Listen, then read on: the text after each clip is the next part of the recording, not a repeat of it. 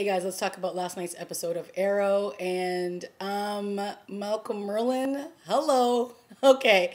So this second season is crazy right now and I'm loving every second of it. So the major storyline this episode was of course Moira's court case was coming to a head and it was do or die. Is she going to be guilty? Is she going to be innocent? And during this court case there is a big reveal, and that is that her and Malcolm Merlin had an affair. I mean, I think we all kind of knew that something shady had happened between the two of them, but it was never actually confirmed. And now it is. And we also find out at the very end of the episode that Thea is his daughter. What was that? So, in other news, we had The Count. And if you remember back in last season, The Count was trying to he was basically like a vertigo dealer, and he was one of the people that Oliver was trying to take down, and he did, and he was in prison. And of course, once the earthquake happened, he escaped. And his whole plan though was actually not just to infect people, but it was to kill Oliver Queen, aka the Arrow. And who financed this? Mr. Sebastian Blood. Yes, the man who was up to absolutely no good. So he had helped him get out of prison. Well, he didn't really help him get out of prison, but because he escaped because of the earthquake, but he got in contact with him and he set him out to kill Oliver Queen, which was awesome. Sebastian Blood is up to no good and I love it. Then we had the flashbacks. And I'm really liking what we're finding out on this island. So, of course, Oliver has been kidnapped and he's with Dr. Ivo, and Sarah's working for Dr. Ivo, and they want him to locate not only his people, which is Shadow and Slade, so that they can kill them, but to locate these Japanese soldiers who died, because they are interested in this like arrowhead. And this arrowhead has coordinates on it. And the coordinates lead to the submarine, which ultimately leads to this serum that Dr. Ivo is looking for, which can save all of mankind. So that is the mission on the island. And of course, there's this huge standoff between Shadow, Slade, and Dr. Ivo and his people. And they end up shooting at some of the people. Oliver grabs Sarah and they run off into the woods. And of course they set off some explosions and boom, poof, it goes just for a distraction. And this is when we find out that I believe it's Shadow took the arrowhead and has it. And this is where we find out about the coordinates.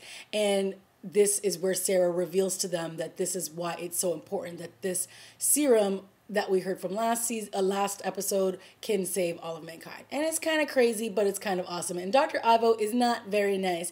And, one of his soldiers and lieutenants that was holding Oliver, he just shoots him in the head because he's absolutely useless to him now. And he just puts some other man in charge. So clearly Dr. Ivo is not somebody you want to mess with. And I'm really digging all the stuff that's going on the island. And it was interesting when Shadow came face to face with Sarah, and she was like, who's this girl? Because obviously Shadow has a thing for Oliver, and they had a little something on the island. And then we all know that Sarah and Oliver had a little something on the boat. So it was actually kind of cute when she was like, who's this? And then Oliver's like, it's a long story. So that was kind of funny. But all in all, the flashbacks are starting to really give us a lot of backstory. And then also Slade, as you know, in last week's episode, we saw that he had burns on the side of his face. And he is still struggling. And now it looks like his face has been painted half black. So that was kind of cool. And, Oliver says, like, if we find this serum, is it going to be able to help Slade? So that's another interesting twist. Like, does this serum give Slade more powers? Who knows? Only time will tell. But the end scene, so now we have the verdict and Moira is not guilty. And of course we're all like, really? She should have been a locked up key, thrown away, never see the light of day. But she gets released, and of course even Oliver's like, that was kind of weird. And Laurel was the one who ended up having to be the prosecutor against her. So that was also another reason why Laurel is spiraling out of control because it's like literally she's just being loaded on, like, what more damage can I do? And it ends up she loses the case. Maura gets sent free, and as she's on her way home, she's driven to this empty parking lot. The driver gets shot with an arrow. Out of nowhere comes Malcolm Merlyn. I thought he died. I thought Mr. Oliver Queen, aka the Arrow, killed him at the end of last season. Looks like they didn't, and he is pretty much all up in her face saying, you look like you needed help because there's no way that you were going to be set free out of that trial. And now I can't wait to pretty much get to know my daughter, Thea. What? Oh, God. This show is just hitting with all the punches, and I'm loving it. So, I mean, I could have done, I didn't really care about the trial, and that was kind of like the most boring part of the whole episode. But the fact that we get Malcolm Merlyn at the end of it, 2 thumbs up. And then there was another cute scene between Felicity and Oliver. And I know that a lot of people are shipping these two. I still see them more like brother and sister. But, he did, what was also very interesting was because Oliver, or the Arrow, has made the conscious decision not to kill people anymore. And he's pretty much just been like wounding them, like shooting them in the shoulder, in the knee, in the leg, or whatever. But he's not actually killing them, and he ended up killing the Count.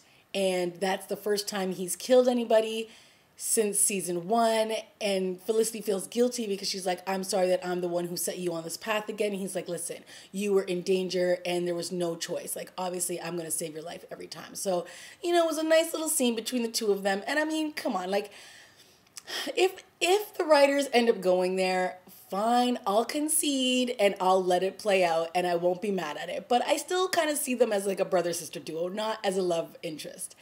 And, fine. Like, I give up, okay? If that's the way it's going to go, fine. But the last, part where Sebastian, he is just, the man with 2 faces, because he's acting as if he's looking out for everybody in the Glades and he's there to represent the people, but he is out on his own mission because at the end, it looks like a cop, like he basically says, I let the Count go so he could kill the Arrow, and now I'm staring at the Count dead and letting the vigilante go back out and kill again. And then this man that he's talking to, like a police officer, says, we have a problem, or there's something that you need to see. And he takes him to this warehouse. And there's all these guys sitting on this chair, and they've got like blood dripping out of their eyes. And you're kind of like, what's going on? And then Sebastian says, Brother Cyrus, how do you feel? And he's like, I feel better or stronger. And he's like, good, you're ready then. And it's like, what? I mean, this show, I'm really enjoying it. Guys, that is my review of Arrow. Another good week. I'll see you guys next week. Talk to you later. Bye.